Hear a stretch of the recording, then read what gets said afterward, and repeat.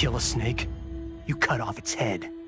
Or in the Yakuza's case, its heads. Kenji said I couldn't do it. But he didn't know what I knew, that the family's bosses were meeting to talk shop and settle disputes. In one fell swoop, I could decapitate them all.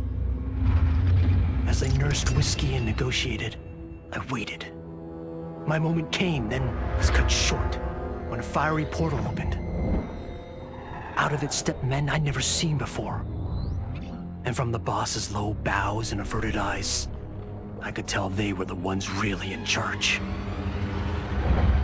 Listening in, I learned they run the Red Dragon, an ancient clan secretly behind all of Earthrealm's crime families. I could crush the Yakuza, but these Red Dragon would simply replace it. Probably with something even worse. I'm facing a powerful new enemy in my war on the underworld. One I never saw coming. And I've got to finish them, or die trying.